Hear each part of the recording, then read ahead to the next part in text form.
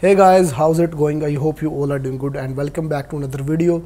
Today in this video we're gonna have a look on the latest custom ROM for our Redmi Note 10, and this is the Cherish OS. It is based on the Android 12 large, as you can see here, and the Cherish OS version is 3.6.5, and the ROM is pretty much awesome, beautiful, and today in this video I'm gonna review it out, and I will also show you how you can install it on your Redmi Note 10. So without any further ado, let's get started.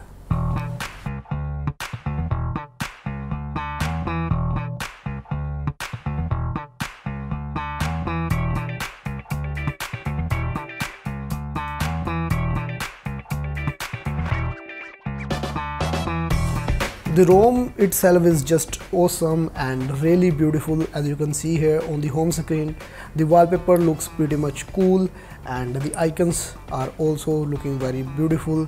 The theme is pretty much simple and unique. Only one thing I don't like in this ROM is that we don't get any camera pre-installed.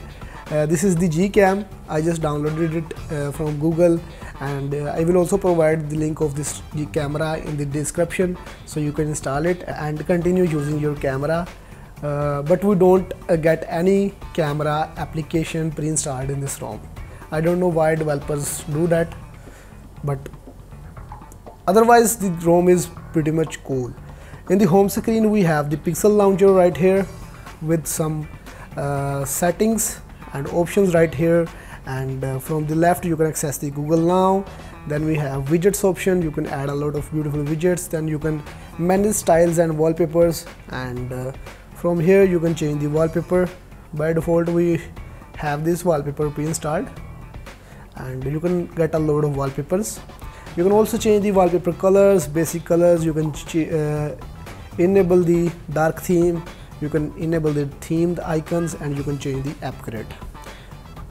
The ROM is pretty stable. There is no any single bug or issue in this ROM. Everything is just working fine, and this ROM is pretty much clean and simple. As you can see here, it doesn't comes with a lot of junky application. Only a few needed applications are installed. Even the Gmail is not installed in this ROM. You can just go to the Play Store and install any application you need to use. And if we talk about this camera is downloaded from Google. You can just download it from the link in the description, and it is just working fine. No lens options are available, only 1x and 2x available. Video is working, portrait mode, night mode, every mode is just working fine, so you can use this one. And now let's dig into the settings.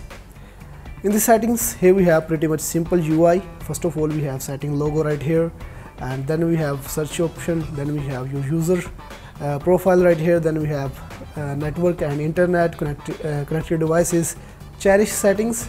In the Cherish settings we have a lot of customizations. First of all, we have the customizations of status bar. From here you can enable double tap to sleep, you can enable or disable the traffic indicators, clock style, some icon settings, and some status bar item settings.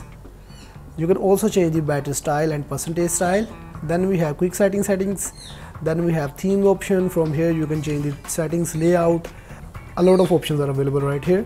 You can also use the black theme and some other themes options, and you can even change the app icon shapes, and you can also load the custom icon packs into this theme.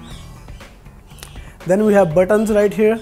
From here you can enable the on-screen navigation. From here you can access the system navigation bar.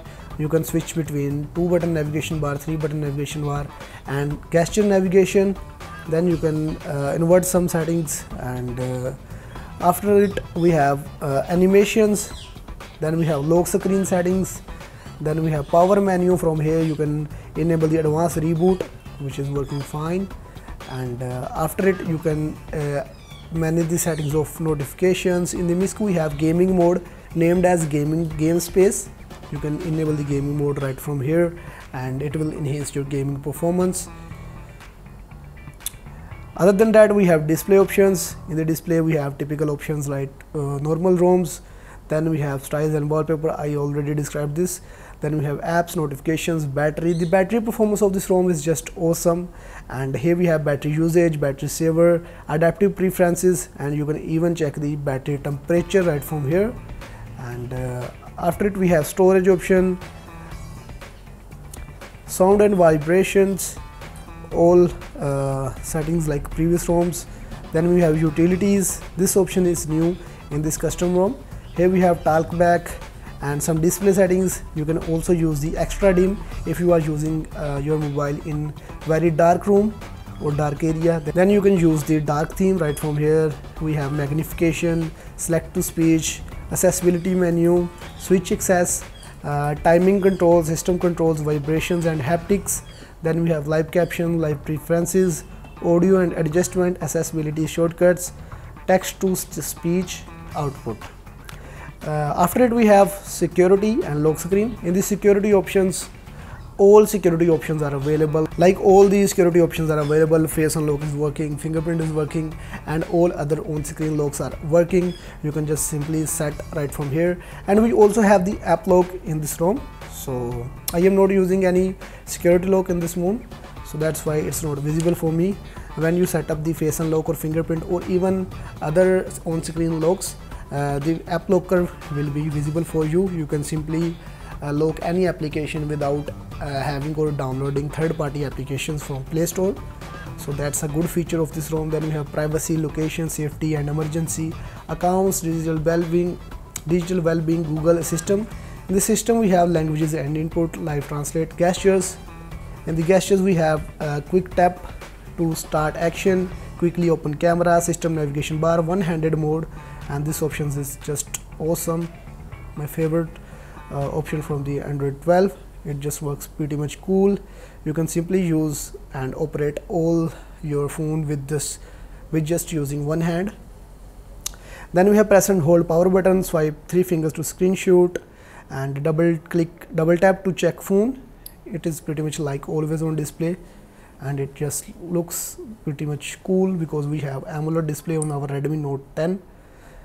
Then we have date and time, backup, reset options, multiple users, system updater. Because this is an official ROM, so it is possible to get the official updates from this setting.